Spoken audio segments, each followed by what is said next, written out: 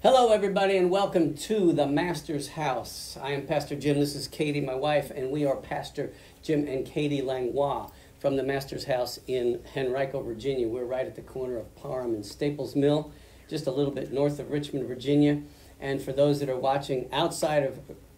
Did I do something funny? No, Good. no. You know, got to watch your faces because she's very expressive. Sorry. And so, but we want to welcome everybody online, whether you're from the area or from far away. We welcome you, and we pray that you get blessed today in Jesus' name. Amen? Amen. Our service starts at 11 o'clock. We have worship. We'd love for you to join us right here in the building if you can, and join us for worship. And then we go, are you doing okay? I'm good. I got a smile on my face. It's really great. It's really great. And so, It's but on. I just think like she's up to something. Yep. But, there you go. Yep, you I'm got on. it? Mine's Yep. on too. Sorry. I got it. Yeah, it's working.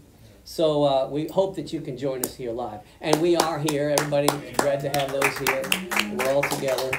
And then we also thank that these videos go on our archive and people can watch them at any time. And if that's the case, we're praying for you too in Jesus' name. Yes. Amen? Amen. And so we started a series. This is part 3 of the what I'm calling the Apostles in the Book of Acts. Now, the title of the Book of Acts is called The Acts of the Apostles, but I changed it to The Apostles in the Book of Acts, and I'm trying to see if we can kind of look at the Book of Acts maybe from their view, or when they were going through this, what it was like for them. And so let's just go through. I have a picture of the apostles. We'll look at this each week that I put together. We have Peter and Andrew at the top there, if you can see that. And they were brothers. And then we have James and John, also brothers, and they were called the Sons of Thunder. They must have been like, you know, a couple of those brothers that you see at school that when you get them on the bus, you can tell those are like the Sons of Thunder. I can tell. I've got a couple of them. I do.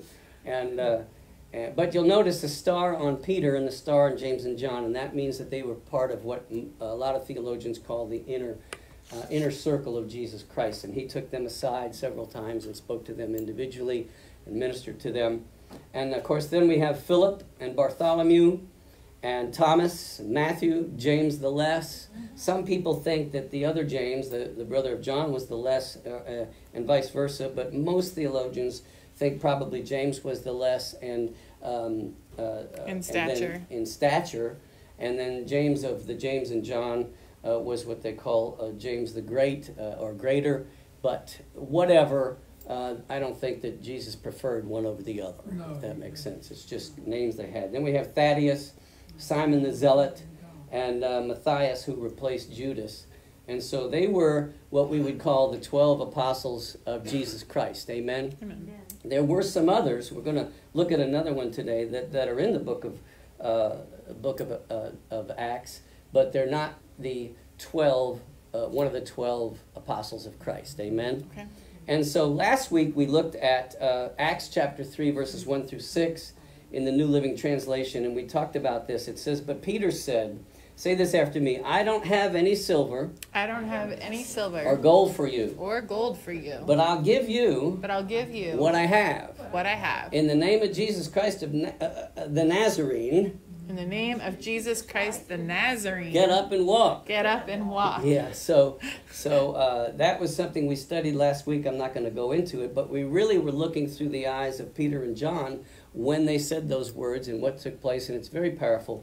And the thing that we taught last week was we must know what we have in order to walk in the empowerment that was given us when we were filled with the Spirit. You'll remember in Acts chapter 2 they were empowered, and then we find out here it was the first act that Peter and John did. They went out and said, "Silver and gold have we none," or "I don't have any really silver and gold for you. However, what I have I'll give you." And so they must have known what they had. And if we're going to go out into the world and bring the empowerment of Christ to people, we got to know what we have in order to say, "But I have, I'll give you what I have." Does that make sense? Yeah. And so listen to the message last week. That'll bless you. Go ahead. And you did that this week. You used this very verse this week. What happened? So our neighbor has been having major, he had major surgery on his shoulder. Major surgery. Yeah, and on his rotator cuff. Tore up the whole thing. But then in physical therapy, they tore it again. So, yeah. So he's been in a lot of pain. I don't know. And so he's been in a lot of pain. And so we were just talking and asking him about how his shoulder is doing. And we were like out that. For a walk. Yeah. He comes by in his car and he rolls down his window and he says, "Hey, how you guys doing?" So go ahead. And then he answered our question about the shoulder or whatever. Mm-hmm. And so he goes, "Silver and gold have I none, but what I have I give to you."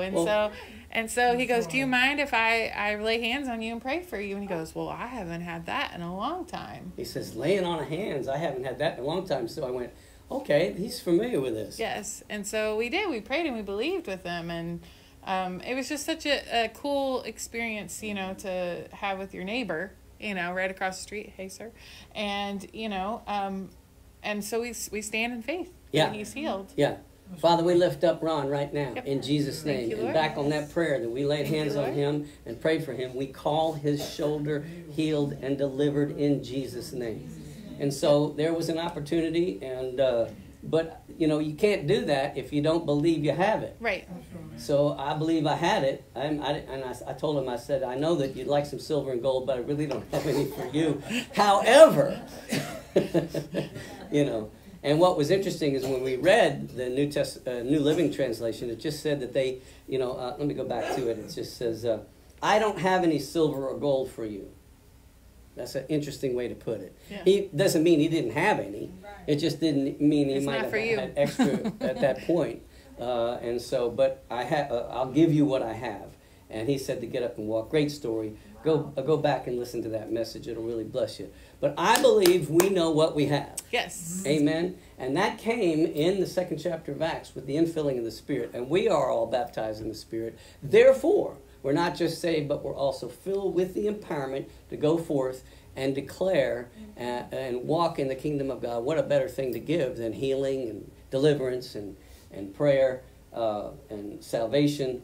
So, amen? Hallelujah, amen. That's great. So go back to last week's and listen to that message. Amen. Now, let's go to Acts chapter 4, verse 32. We're going to read through 37. The pericope or subtitle in this above the New Living Translation was called "The Believers Share Their Possessions." We're pretty much familiar with this story, but it's quite amazing what happened. And this is, of course, right after Peter and John were in the temple. All this is that close. And the empowerment is happening to the apostles and all the saints. And it says here, Acts 4:32 through 37, very interesting. What are the first 3 words? Can you put it up there? Can you see what it says? It says all the believers. Everybody say all the believers. Now, it's interesting. It didn't say just the apostles. It said all the believers were united in heart and mind. Now, that's a miracle. That is outright a miracle right there. But remember, this is coming out of that empowerment that God laid upon them. And it says they were united in heart and mind, and they felt. It didn't say that the Lord instructed them. It says they felt what they owned was not their own, so they shared everything they had. Mm-hmm. Now, that's what I would call amazing. Mm-hmm. A heart of the New Testament church here that's beginning. And they shared everything they had. And it tells us, it goes on. And then verse 33 is a little side note. It says, the apostles testified powerfully to the resurrection of the Lord Jesus, and God's great blessing was upon them all. And that's what they're doing. But all of a sudden, it says there were no needy people among them, because those who owned land or houses would sell them and bring the money to the apostles to give to those in need. Mm-hmm. I've never heard of somebody selling land or selling a house to take that money to bring to finance the kingdom. But that's what was happening here. Mm-hmm. It's about money. Listen, this is all about money here. They brought the money to the apostles to give to those in need. Now, it gives us a for instance. Verse 36. Why don't you read 36 and 37? For instance, there was Joseph, the one the apostles nicknamed Barnabas, which means son of encouragement. He was from the tribe of Levi and came from the island of Cyprus. He sold a field he owned and brought the money to the apostles. Now, don't forget, it says all the believers. It doesn't mean that they all sold a house or sold a plot of land. It just was, they all did something to finance the kingdom. Isn't that interesting? Yeah. And so they brought it before the apostles, and the apostles distributed it. Just, isn't that amazing? I look at this, I go, wow, wow. And so then all of a sudden it says, for instance, this guy Barnabas, they called him the son of encouragement. In other words, he must have been a really encouraging person. You can do it. Kind of friend. You can do it. We can do this. Yes, Jesus is more than enough. I'm sure that's the kind of person he was. And then all of a sudden, he has a piece of land. He sells it, brings back the money, and lays it at the apostles' feet. And they get it, they distribute it, and it blesses all. That's just an amazing story. We've not seen that around here, but it wasn't an instruction from the Lord. It was something that happened at a time, but it was joyful giving. Everybody say joyful giving. And it said all of them were that way. And so then we go to Acts chapter 5, and we find a very interesting story we're very familiar with. That's the story of Ananias and Sapphira. So why don't you start that in Acts 5, 1 through 11. But there was a certain man named Ananias. And you're laughing again. Yes, it's fine. I'm cool. Okay. All right. But there was a certain man named Ananias who, with his wife Sapphira, sold some property. He brought part of the money to the apostles, claiming it was the full amount. With his wife's consent, he kept the rest. Okay. Let me tell you why he lied. The question we could ask is, why do we think that Ananias and Sapphira lied? Well, I'm going to give you some ideas. They lied for pride. They lied to look good. They lied so others would hold them in high regard. They lied so that they would appear to be big givers. Their lie may have been just to compete with Barnabas, who was held in high esteem by everyone. But they put on a false front. Nowhere did it say they had to give it all. They just lied and said they gave it all, but didn't. Isn't that interesting? So start at verse 3. So they weren't really unified in heart, were they? No, they were not. No. Then Peter said, Ananias, why have you let Satan fill your heart? You lied to the Holy Spirit, and you kept some of the money for yourself. The property was yours to sell or not sell, as you wished. And after selling it, the money was also yours to give away. How could you do a thing like this? You weren't lying to us, but to God. As soon as Ananias heard these words, he fell to the floor and died. Everyone who heard about it was terrified. Then some young men got up, wrapped him in a sheet, and took him out and buried him. About 3 hours later, his wife came in, not knowing what had happened. Peter asked her, was this the price you and your husband received for your land? Yes, she replied. That was the price. You lie. And Peter said, how could the two of you even think of conspiring to test the Spirit of the Lord like this? The young men who buried your husband are just outside the door, and they will carry you out too. Instantly she fell to the floor and died. When the young men came in and saw that she was dead, they carried her out and buried her beside her husband. And the last verse? Great fear gripped the entire church and everyone else who heard what had happened. Very interesting, isn't it? Isn't it? Let me read a commentary about this story to you. It's out of the King James Version Bible. It says, characteristic of a praying church is its lack of selfishness. Each member of this Jerusalem church was interested in the welfare of each other member. The expression of one heart and of one soul shows the remarkable unanimity of this spirit-filled community. Richer members of the church made provision for those who were poor. No one was in want or hunger. Those who had houses or land sold them in order to see the welfare of others. Money was brought and laid at the apostles' feet, and distribution was made to everyone according as he had need. No one made windfall profits. No one was impoverished. I just find that amazing. Now, what we find here is, I think I have another note that I'm going to read in a little bit. But I'll just explain this as we go. What, do you have something? Well, this part? Yeah, we could say that. This was not an instruction from God either. Amen? This was just what they decided to do. Let's look at it again. Acts 4:32. All the believers, how many? All. They were united in mind, heart and mind, and they felt that what they owned was not their own, so they shared everything they had. They realized that everything they had didn't really belong to them in the first place. And then verses 34 through 35 we'll review. There were no needy people among them, because those who owned land or houses would sell them and bring the money to the apostles to give to those in need. Now, we could... let me come back to that in a minute. I would call this a revival of giving. How about you? It's some move of the Spirit that these people decided to bring a lot of money. And what they had, they sold. Now, it doesn't, I was reading some notes, it says it doesn't mean that it was their house.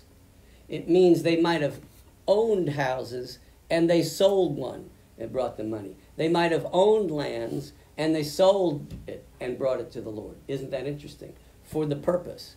Fascinating. These are some rich folk. At this time, these are all the Jewish folks too. Amen? Because the Gentile church is still waiting to come in its fullness.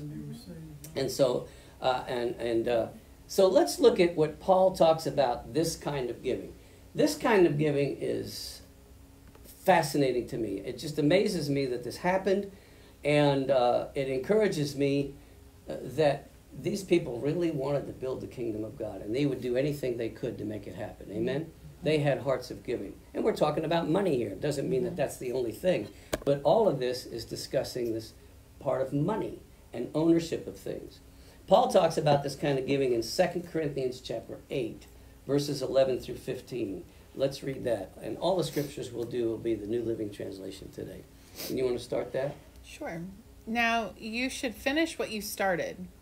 Let the eagerness you showed in the beginning be matched now by your giving. Give in proportion to what you have. Now that's 2 Corinthians, which is this time when he was writing this was after all of that had happened with Ananias and Sapphira. But he's reminding them, remember that great time when we brought what we need? Don't forget that we can continue to walk in that. Go ahead. Verse 12, whatever you give is acceptable if you give it eagerly. And give according to what you have, not what you don't have. Very interesting. Of course, I don't mean your giving should make life easy for others and hard for yourselves. I only mean that there should be some equality. Right now, you have plenty and can help those who are in need. Later, they will have plenty and can share with you when you need it. In this way, things will be equal. As the scriptures say, those who gathered a lot had nothing left over, and those who gathered only a little had enough. Now, most of the time when we talk about this scene, everybody wants to talk about the story of Ananias and Sapphira. But I want to talk about Barnabas. Just a little note about Barnabas, that he went and sold some land and brought the money, as an example.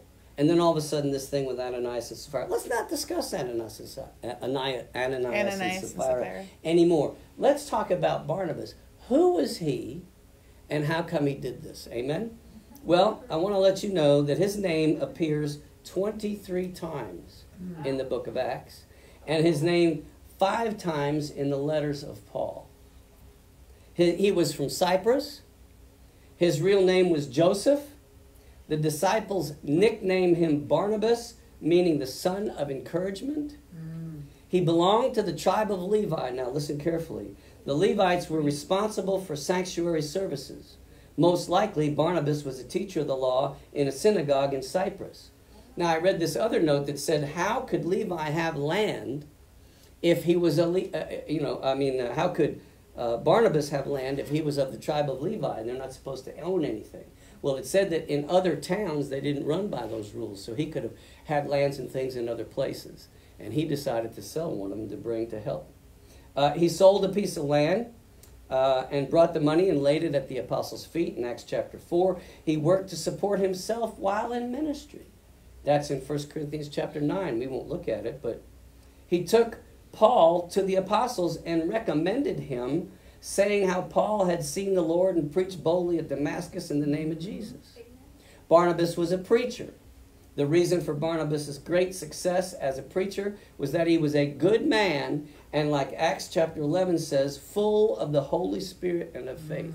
This man, who we just heard in passing, right before the Ananias and Sapphira situation, just mentions that this guy, Barnabas, son of encouragement, brought that piece of land, and that's the end of the story for him. We go into this long exhortation on Ananias and Sapphira. Now we find out that this man was full of the Holy Spirit and of faith. He brought the Apostle Paul to Antioch, where they worked together for a whole year teaching the people. That was in Acts 11. And then he modeled Christ. In fact, Barnabas and Paul were so much like Christ that early, listen to this, Christ followers were called Christian for the first time in Antioch. That's where they were preaching, that they called these people Christians, because the top two people were Paul and Barnabas. Isn't that fascinating? He was a leader, he was a mentor, and listen to this, he was mistakenly called Zeus by the people in Lystra, and they prepared to offer sacrifices to him and Paul. That's how revered this man Barnabas was. And he said, no, we're not gods, you know. But so the great part of this story here is not Ananias and Sapphira. That's right. It's Barnabas, as one example of what was happening throughout the saints and those who could, according to what they had, or according to what they did not have. Somebody say amen. Amen. I call this the joy of giving to the Lord. Amen? Amen. And I want to encourage you, encourage ourselves. You don't have to go sell your house. You don't have to sell lands. I'm just talking about a lifetime of giving to the kingdom of God. Amen? Yes. 2 Corinthians, we read 2 Corinthians 8, where Paul talked about giving. Then he talks about giving again in 2 Corinthians chapter 9, once you read this, verses 6 through 15. Remember this, a farmer who plants only a few seeds will get a small crop, but the one who plants generously will get a generous crop.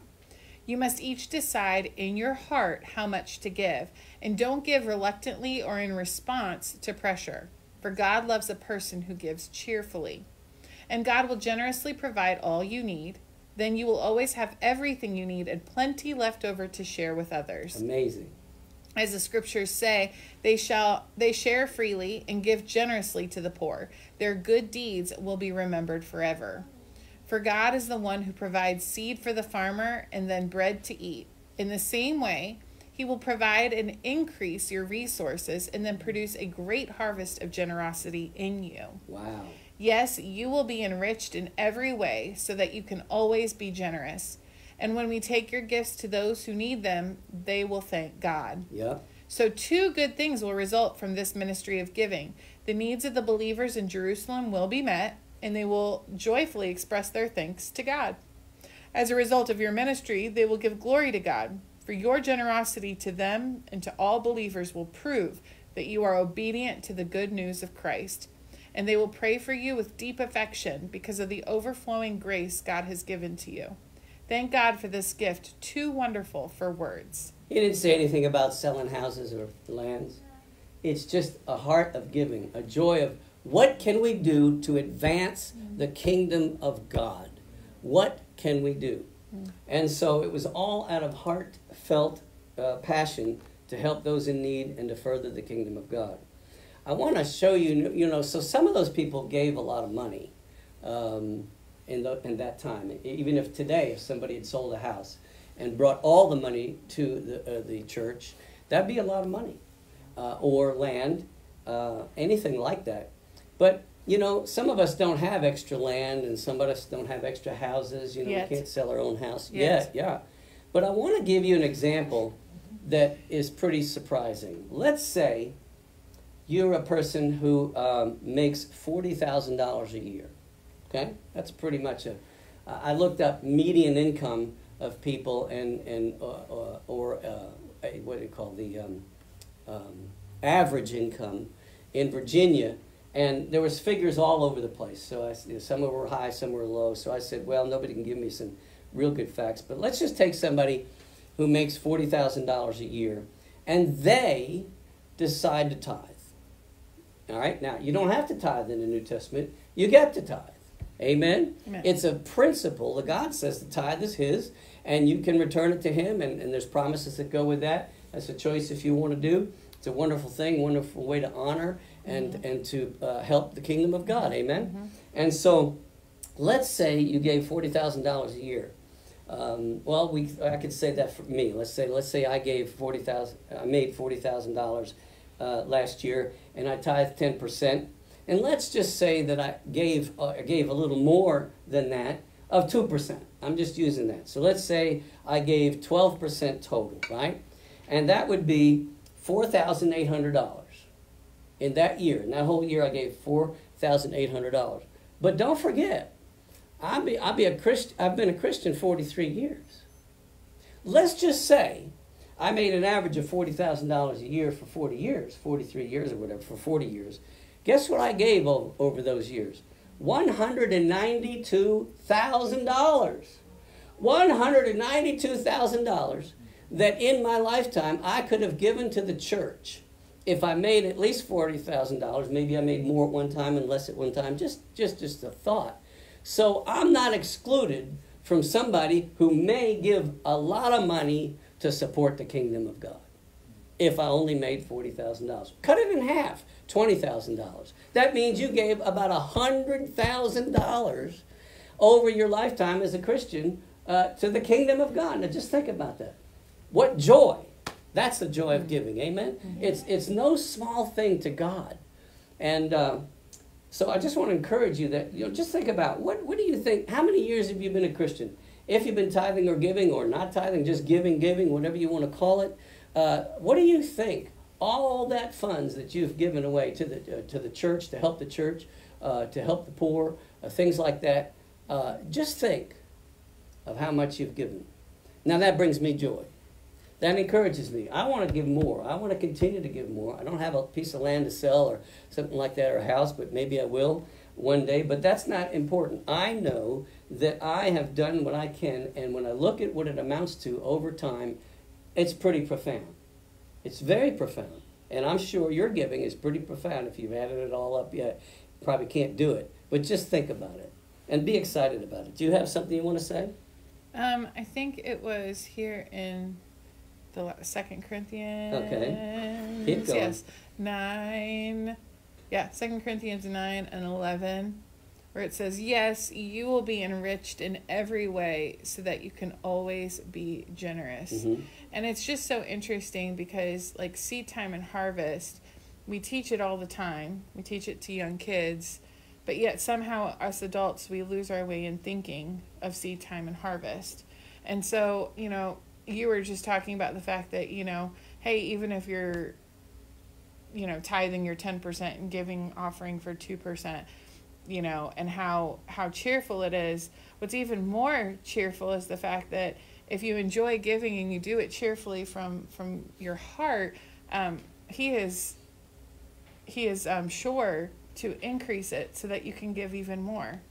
And you can't outgive God. That's the best part. I guess that's the part that gets me really excited is that, I remember that there were times that for me, I wanted to give the tithe, and it was hard. Mm-hmm. Your bills come out of your paycheck right away, or whatever may happen, and it was hard. But I wanted it, and I wanted it so badly.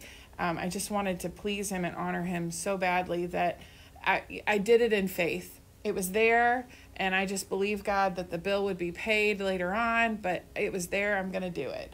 And every single time, somehow, and I can't even explain how, that month or the next month or whatever month, I had enough or more than enough. And I couldn't figure out how that happened. Mm-hmm. And so, but it just kept happening. And, it's so funny. We always talk about, the verse where it says, prove me in this, right? Mm-hmm. Yes. We always talk about that. But I sat there and I went, I want it so bad. And I want to give so much more that when it started to become easier to tithe, it became so much more fun to give more. Yeah. And yet there was still enough. There was an abundance of enough. And it just didn't make logical sense. You know, you sit there and you try to figure out the details of how this could happen and how this works. Yeah. But, you know, we go through life every day not knowing how things work, but we put faith in them. Yes. You know, we put faith in the chair we sit on. The chair we sit on, the electricity, the plane that we ride in, a big old hunk of metal. You know, we put faith in those things. We don't know exactly how they work, but we put our faith in those things. But how much more to put our faith in the King of all kings? So I just like that so much that it, you know, you end up increasing even more to be able to give more. So Barnabas is this great example, and we might think, oh well, I wish I could be like Barnabas. But if I look at my own life and I say, well, I've been tithing probably 40 years, 42 years, and my income's always been different, and I've been given over and above a tithe. I don't know how much, but and I really can't go back and figure it all out. But I'm thinking, you know, after 42, 43 years, that's a lot of money. It's a whole lot of money, and I say to myself, yay, how much more can I give now? I'm still here, you know. And so it's a joy of giving. That's what I see happening here in the book of Acts, and what Paul is teaching about is not because of law. It's because we know that if we sow into the kingdom of God, it will bear eternal fruit. And sowing financially is one of the ways. And that's what this is talking about, sowing financially into the kingdom of God. Amen? Amen. And so you have somebody who wanted to be stingy about it. And, I'm not saying that God's going to take your life, but it really woke up the church back then and say, hey, you know, we need to get our heart right as to what we're doing. And so I'll say this. There's nothing greater to support financially than the kingdom of God. Yes. Just in financial speaking. There is nothing greater to support financially than the kingdom of God. There are a lot of things we can support, a lot of things that are good and nice. Mm-hmm. And, you know, to put flowers in the middle of the roadway there or something is great. I'm not against that. And if you have enough, that's fine if you want to do that. But it doesn't matter in the long run when we get to heaven. What matters is how much we've sown and produced fruit. And financially is one way. There's a lot of different ways to sow into the kingdom of God. And so, say this after me. The seed is the word. The seed is the word. And to finance its preaching. And to finance its preaching. Is to finance the kingdom of God. Is to finance the kingdom of God. In other words, anything we can do to get the word out there, to finance that, is building the kingdom of God. Isn't that awesome? And Jesus spoke of this in Luke 8:11 through 15. Why don't you read that one? And this is all in red print. Luke 8:11 through 15. I like what you said just now about anything we can do to get the word of God out there. Yes. And that includes, you know, buying the man on the street his lunch. That includes helping the single mom at the gas station. Yes. It's anything we can do to get the word of God out there. Yes, yes. All right, so Luke, what is this? Luke 8:11 through 15. Okay. This is the meaning of the parable. The seed is God's word. Somebody say amen. Amen. The seeds that fell on the footpath represent those who hear the message, only to have the devil come and take it away from their hearts and prevent them from believing and being saved. The seeds on the rocky soil represent those who hear the message and receive it with joy. But since they don't have deep roots, they believe for a while, then they fall away when they face temptation. The seeds that fell among the thorns represent those who hear the message, but all too quickly. The message is crowded out by the cares and riches and pleasures of this life, and so they never grow into maturity.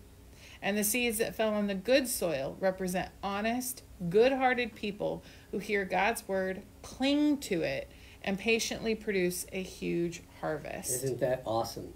And so we can take our finances and turn it into the kingdom of God through preaching and supporting the financing of the word going out. Amen? Amen. And it works. So I just want to take a few minutes here and talk about how the Master's house is sowing the seed of God's word in several different ways. And I say this very carefully, so listen carefully. John in chapter 3, verse 27 said this: "No one can receive anything unless God gives it from heaven." We just read a scripture where they were sowing seed, and some people received it and some people didn't. But they kept sowing seed. We can't control what people do with it when we get it out there, but we can keep sowing and sowing it every way we can. Amen? Amen. And so, but we also know that there's going to be people out there that are going to receive it fully, and it's going to make a big difference. Yeah. So financing the kingdom of God is worth it. Amen? Amen. And we can't control so many things. And so Ephesians chapter 3, verses 20 through 21. "Now all the glory to God, who is able, through his mighty power at work within us, to accomplish infinitely more than we might ask or think. Glory to him in the church and in Christ Jesus through all generations forever and ever. Amen." Now I want to show you something.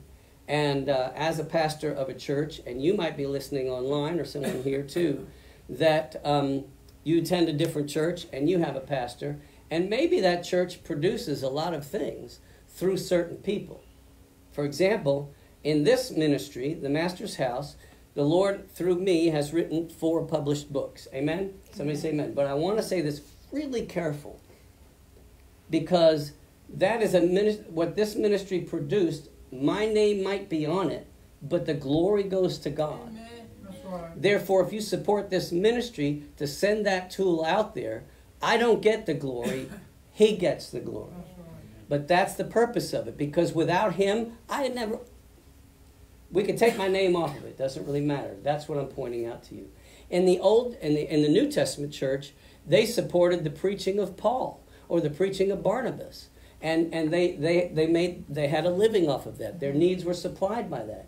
Well, did somebody get mad? Oh, well, you know, we're buying your food. Well, what they realized was God is using this vessel to write and to teach. Why don't we support that and help whatever God instructs them to do? And they had no clue that the Apostle Paul was writing the New Testament. They had no clue that the Matthew, Mark, Luke, and John, and James were writing the New Testament. They didn't know that, but they knew that if they supported that, the kingdom of God would go forth because of what is happening through those vessels. No glory goes to those men. All glory goes to God. Somebody say amen. Amen. So, in other words, if somebody supports this ministry and those books get to go out and get written and published, well, all the glory goes to him. Amen. Amen? Not to me. And so, we have one book that's being translated in Arabic for distribution. Amen. All glory goes to God. Yep. This ministry is currently working on a 12-week Family Bible Revolution small group study for home and church use. This was an idea that you had. And so I'm really working on it. It's coming along. So we're going to have a meeting one day here and show how the small group works. And it's a 12-week home Bible study on the Family Bible Revolution. And it was just a great idea. So that's coming. The Lord is doing things. Amen? He gets the glory. We have 3 more short books coming out on the Family Bible Revolution. Soon. We're still working on it. And I'm going to ask for your prayer. We have many teachings that have been distributed overseas. We have weekly in-person and Facebook online services. We archive all of our messages on YouTube for people to watch later. We have weekly family worship Zoom meeting. We have 4 websites. We have tmhnow.org, which tells you about the church and the ministry of the church. We have the FamilyBibleRevolution.com, which is the vision of family, vision, and ministry. At that site is a product store with all products that we have, the books and the children's materials and things. I also have another, also have another website called dockinthehouse.org, which is a blog, and that's my blog. My name's on it, but all the glory goes to him, correct? Amen? And so that's there for people to go to read some little longer messages and different things. We have CaptainCharismatic.com. You can go there and find out all these things about children's ministry. We have children's educational music. We have children's curriculum for family use, 7 volumes, over 190 lessons. We also have a Choose You Netcast, our podcast. It's put on Podbean, podbean.com. There's over 200 messages on there currently, and just this week they had over 1,000 downloads. Amen. Wow. And so, and then we also have the podcast is also available on iCast and Spotify, 2 other places. All those messages are available on. We have an auto email Bible reading plan, the New Testament in a year, 260 chapters, 5 days a week, that can be emailed to people once they sign up. We have another auto email daily devotion of over 400 devotions that people can sign up to receive. Now, my point is, this ministry, and that's the way I want to put it, is, even though the Lord might have used my hand to write these things, He gets the glory. But in this ministry, we are sowing the Word of God in many areas, many ways, and many places. Now, here's what I ask. Please pray for the success and to be fruitful worldwide. Remember, we can't control what happens when we send it out. That's right. Right? Amen. We just offer it to God. Amen. Amen. And just because these things might have my name on them, whatever, it's Him. And it's tools He's given us to use. So anybody that supports this church is supporting those things that are going out there all the time. Mm-hmm. Amen? Amen? Isn't that wonderful? But I would like to see a whole lot more people interested in reading it, interested in hearing it, virally for these things to go around that happens on the internet. But I can't control it. You can't control it. The old saying, you can lead a horse to water, but you can't make it drink. Amen? So I want to ask to pray, because we got all this. It's all out there. It's all helping. We got new things coming. Lord, we ask you to enlarge our borders and to use these materials, and we pray people would receive them and be blessed by them in Jesus' name. So we thank you for giving them to us, and we thank you that we have had the finances to publish these things and to put these things out there and to pay the fees for these websites and do all of this. We just thank you for this. We give you all the glory in Jesus' name. Thank you, Lord. So, one way to support the ministry of the Master's House, or any ministry who's sowing the Word of God, is financially. Amen? Now, listen to this. Like Barnabas and the saints in the early church, they took great joy in supporting it financially. So much that they sold land and houses to support the work of the New Testament church. God's not telling us to do that, but you can if you're led so. I was going to say, unless He is. You can. Our giving, He's given us to decide what we want to do. Amen. And so here's what I want to say. We've been looking at some of the 12 apostles, but I want to look at what we just saw through the eyes of Barnabas. He was the example of this. And he was not one of the chosen apostles of the Lord. But look at the type of person he was. And so I want to pray, of course, for this ministry, for all that we're doing, to bear more fruit. And I also want to pray for a worldwide revival of financial giving for the kingdom of God. Just like that in the early church, and like Paul was talking about, that people are just ready to say, oh, here's a place that's sowing the word. Here, oh, here. And they don't dictate what happens with it. Here, you take it. And the leadership decides what it's going to do and what it's going to go. And pray for leadership that's going to do it with honor and integrity and according to the goodness of God. Amen? And not abuse it. Yeah. Oh, let's pray. Father, we come before you in Jesus' name. I just got so excited, Lord, looking at this material and looking at Barnabas, this great man who just, this one little example. But it also said all the believers were in on that. And they were of one heart. And they were giving what they had, not what they didn't have, to finance the kingdom of God. And I pray for a worldwide revival of financial giving for the kingdom of God, and the integrity and wisdom to use it with God's direction. Let's pray in the Spirit a minute.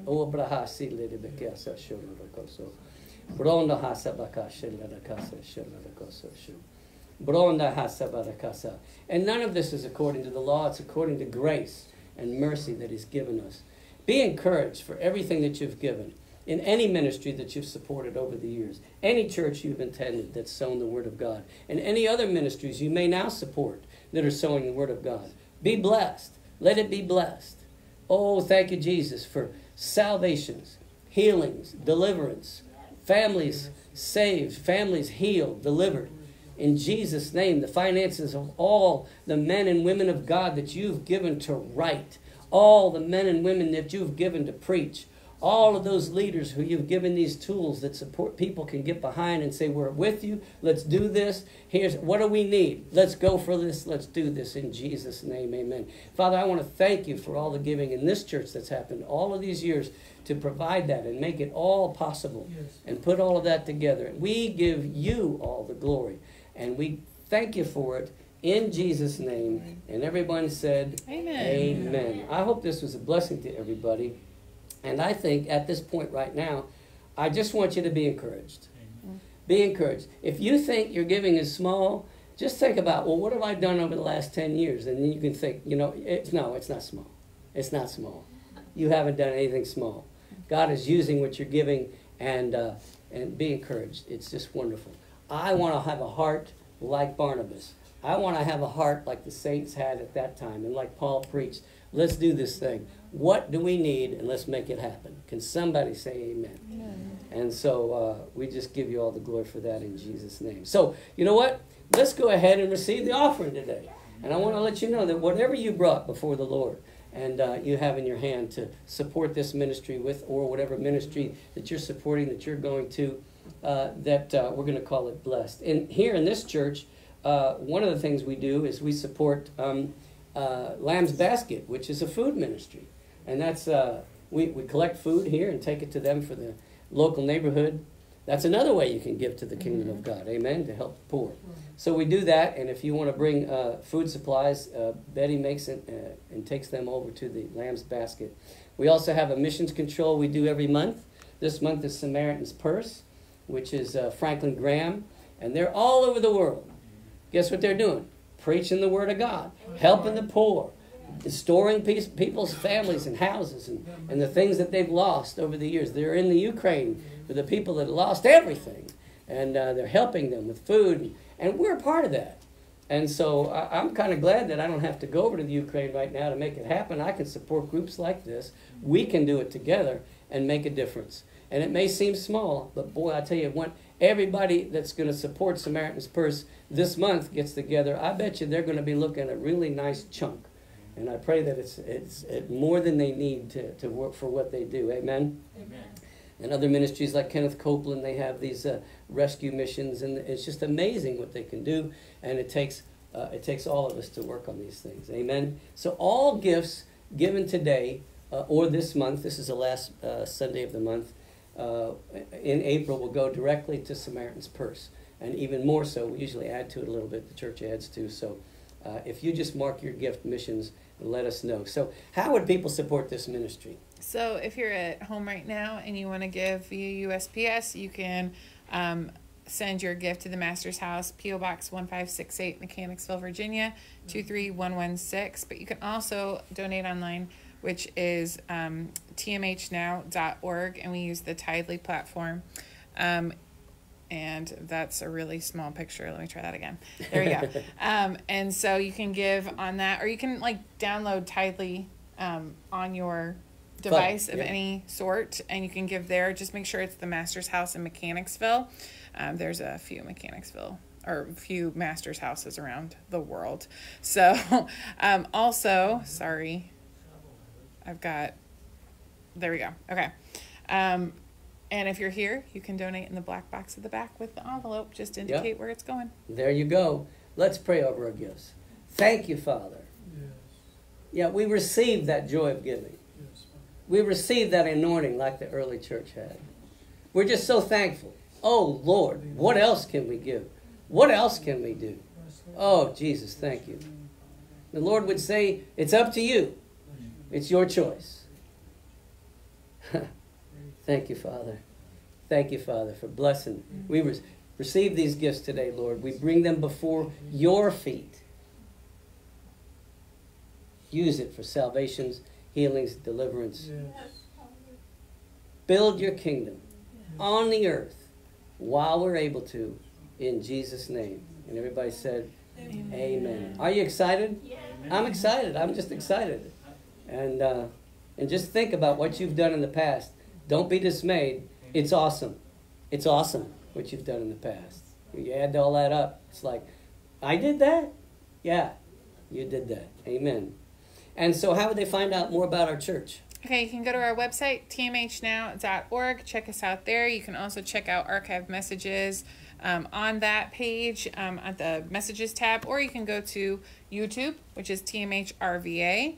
You can check us out where you're at right now on Facebook at TMH Now.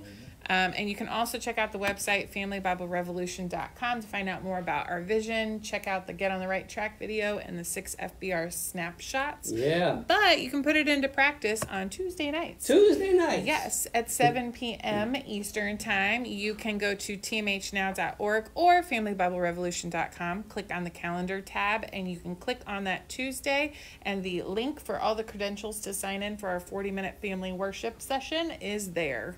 Amen. What if they want to contact me? Well, then I would have to change my slide here. Oh. Yep. And I would have to, there we go, put Pastor Jim at tmhnow.org. You can email him right there. Yes, and we promise to respond. And so, anyway, for those that are online, I want to thank you for joining us. I call you blessed, healed, happy, healthy, and prosperous in Jesus' name. Please join us on Tuesday night and just find us next week, same time at 11 o'clock on Sunday right here on Facebook Live. We give God all the glory. Guess what? He gets all the glory in Jesus' name. Amen. Everybody said amen. Amen. All right, we'll see you next time. Bye.